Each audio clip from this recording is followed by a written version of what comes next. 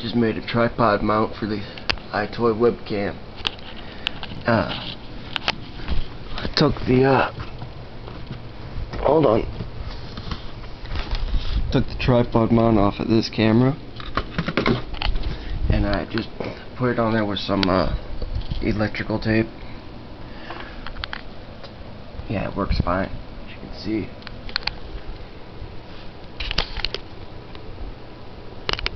It's not gonna work.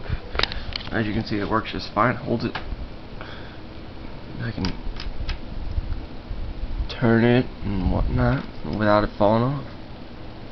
So yeah, if you're looking for just take apart an old camera, an old cheapy camera, I would recommend an old Polaroid.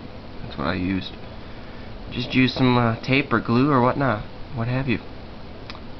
Yeah, I covered up the hole, but then I just screwed it in. You can even use this with the shoe mount cameras, shoe mount tripods.